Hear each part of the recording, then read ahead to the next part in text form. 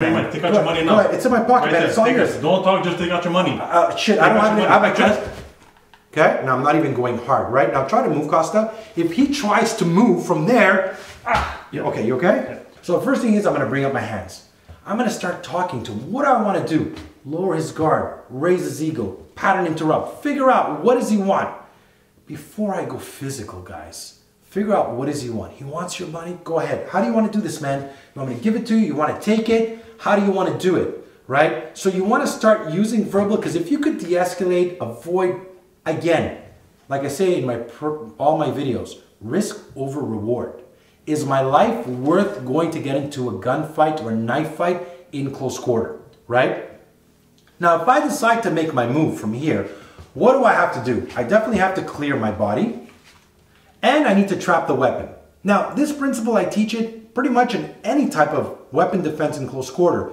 But my biggest concern is to trap the weapon solid, clear my body, and then go into my strikes. So I'm not crazy about going one hand and going to strikes, because here it's easy. If I don't have a solid trap, it's easy for him to pull it away. Now, look at the difference.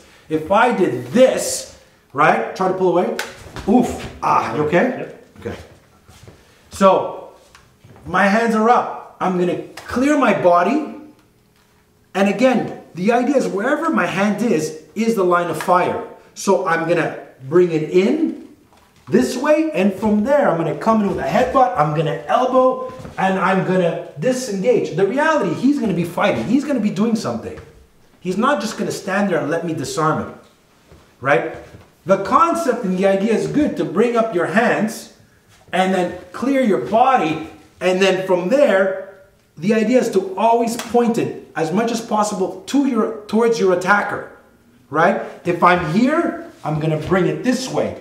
Again, I'm gonna lower my center of gravity as well. I'm gonna use my whole body, and I'm gonna strike, because what would be your instinct, Costa? Well, personally, I would do this, try to get like I'll go in front. So then he's gonna try to go for the weapon. Now I have the weapon, I'm here. So from there, I would have no choice but to strike, and to, again, make sure I take that weapon out of his hands.